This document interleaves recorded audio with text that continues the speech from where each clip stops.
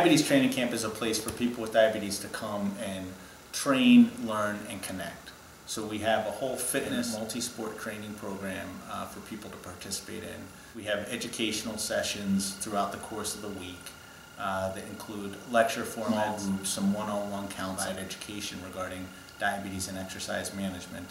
And then the crucial third piece of the puzzle is the connection, where a community develops in which like-minded individuals can their own development by sharing their own experiences and needs as it relates to diabetes. And I'm a board-certified endocrinologist and certified diabetes educator. So my career is in diabetes, and my passion has been working with those who have type 1 diabetes and want to take it to another higher level in terms of integrating fitness and sports into their routine. Area that was especially rewarding to me, coupling exercise and the exercise sciences with the world of diabetes. There was a big gap there to me, a big void, and I thought that we could develop some programming that would build a bridge to that void and help combine the two fields of the exercise sciences with diabetes management.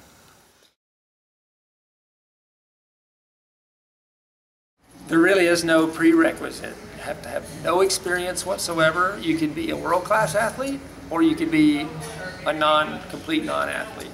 The thing that we're trying to integrate in is, first, fitness is important to everybody. If you're an athlete or a non-athlete, it's very important for your health, especially for people living with diabetes. At this camp specifically, we have campers between the ages of 18 and 71 years of age. Some of our campers are interested in learning fitness routines. Some of our campers want to learn how to run a mile without stopping. And some of our campers are training for half marathons, or triathlons. They really want to know, I want to exercise, but I'm afraid of going low, or I'm sick of chasing my numbers, or all of these questions that they have, and they come in with, and they get to come here and start answering some of those. I have a girlfriend who has diabetes, and we both were going on 15 to 20 years with diabetes, and we wanted to go somewhere and do something really good for ourselves. So we were looking at spas, but we couldn't find anything that had everything that we wanted. So this mutual friend of ours said that she had heard about this camp and gave us the information, and we checked it out and decided we'd give it a try. So we went to the Oregon camp in 2009, and it was amazing. It was just the best thing I ever did for myself. About a year ago, to start doing some long distance bike riding, and started to find new challenges with blood sugar control doing that sport. So I've been talking to Matt, and he was having some amazing world-class biking coaches this camp, and really it was very easy to convince me that there were probably some new things that I could try, and we could practice them here together. Interestingly, most of the people who come to camp oftentimes don't see themselves as an athlete, and we provide them with a survey, and they indicate that they don't see themselves as an athlete coming in the door, but we try to teach them methods to tap into their inner athlete. It's very individualized. Like we try to understand each person's needs and try to fill that.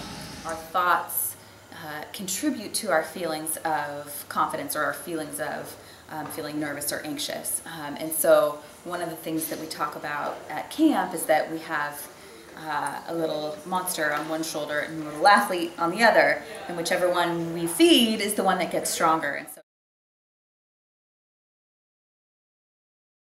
several of our staff have diabetes. In fact, I think at our current camp, 2/3 of the team live with type 1 diabetes. For a lot of people, it's the first time for some, it's the first time they've ever met another person living with diabetes.